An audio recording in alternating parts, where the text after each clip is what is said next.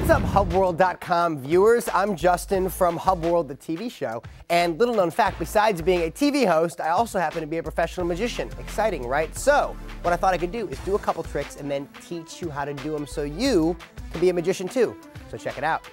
All right, so friends, this is one of my favorite tricks. It uses a sugar packet, just a sugar packet, and some crazy awesome karate skills.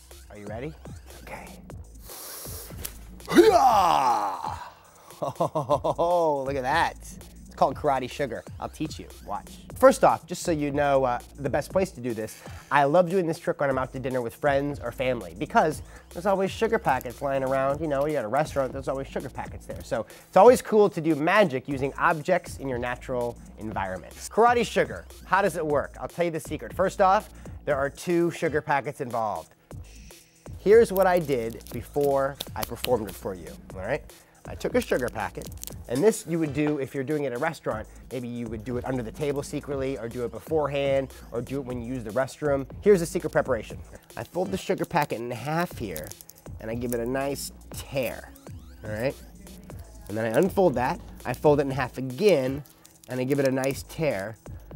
So I kind of tore like a little X in it. And then I take my finger and I gradually work it through the sugar packet. So it's like a little sugar packet shish kebab on my finger.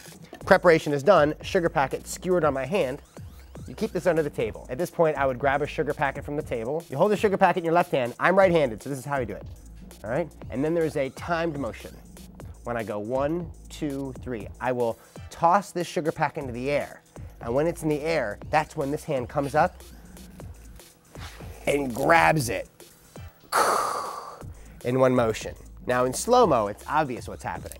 But in regular mo, I'll do it again to recap. Prepared sugar packet on finger under table. Whole sugar packet, ready for action. Hey friends, check this out. 1, 2, It takes practice. Find a private area where you can make a little mess and just practice that. Practice tossing it in the air and catching it like this. Until you get really good, getting the hand-eye coordination down, and then you're ready for an audience, and then, my friends, you will blow people away. Good luck.